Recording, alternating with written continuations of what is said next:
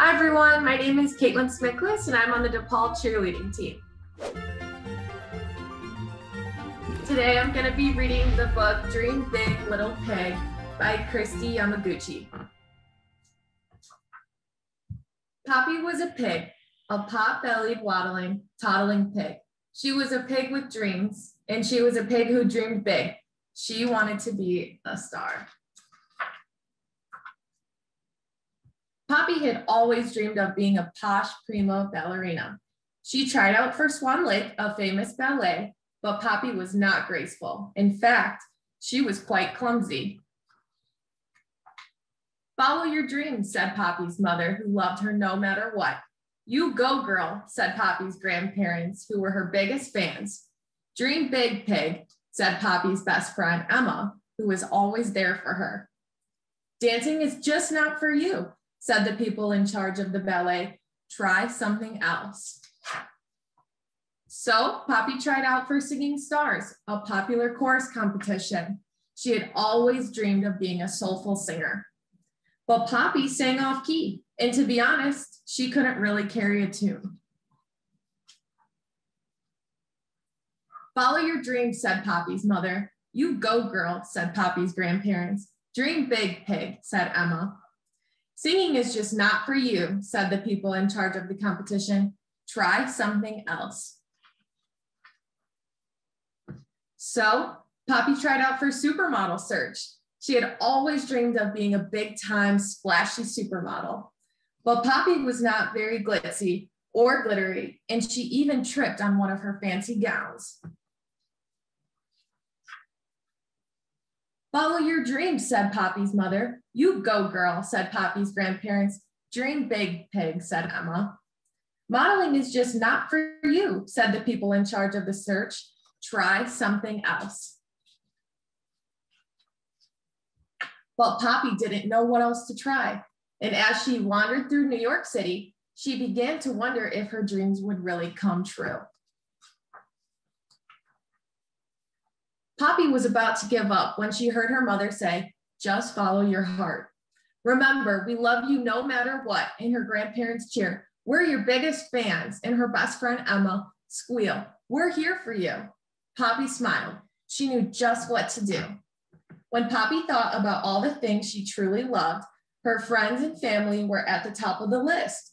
So the next day, Poppy invited Emma for a pig's day out in the park.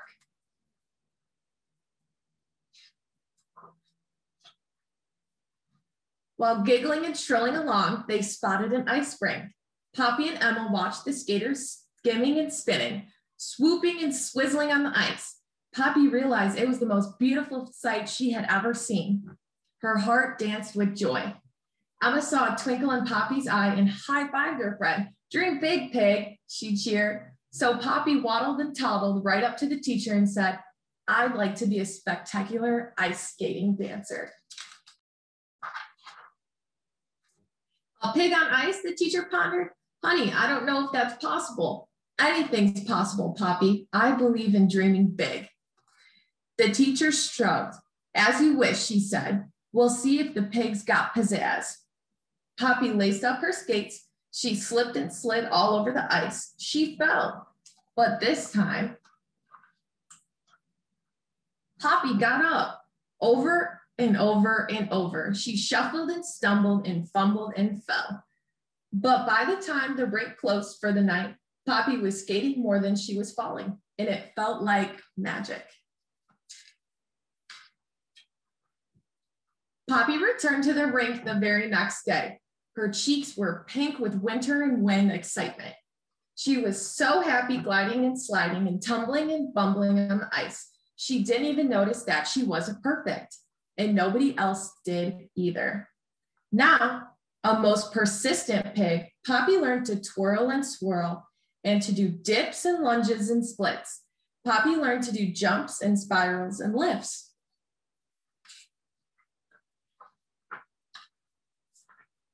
Before she knew it, more and more skaters stopped to watch Poppy practice. She was quite a sight.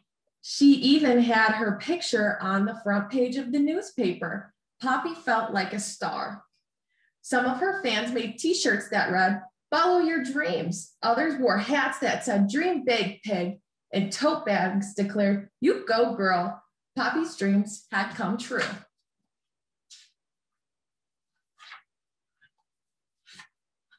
Time went by, but Poppy didn't stop dreaming. One day, she decided to be a pilot. She wanted to parachute and be the first skydiving pig. One pig's fly, said the other pilots, but they did not know Poppy. She was a pig who dreamed big. That is the end of the book for today. Always remember, there's no dream too big out there, and always follow your heart. Thank you for reading with me today, and go Blue Demons.